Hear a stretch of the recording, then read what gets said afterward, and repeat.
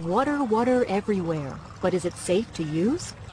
Water and waste treatment plant operators treat water so it's safe to drink, while waste treatment plant operators remove pollutants and other harmful materials from wastewater, making it safe to return to the environment. Water and waste treatment plant operators read gauges and meters and use computers to make sure that the equipment is operating properly. They operate chemical feeding machines, test water samples, and make repairs to valves and pumps.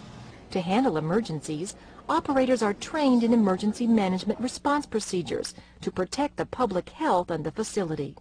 Most water and waste treatment plant jobs are with local and federal governments or with utilities and private water supply and sanitary services companies. Operators must pass a state certification exam.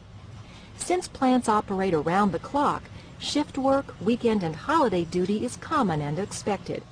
The work can be physically strenuous and dirty. Working conditions can be noisy and foul-smelling. Slippery floors and dangerous gases can make this job hazardous.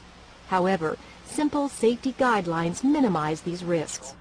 Water and waste treatment plant operators provide essential services that everyone in the community depends on every day.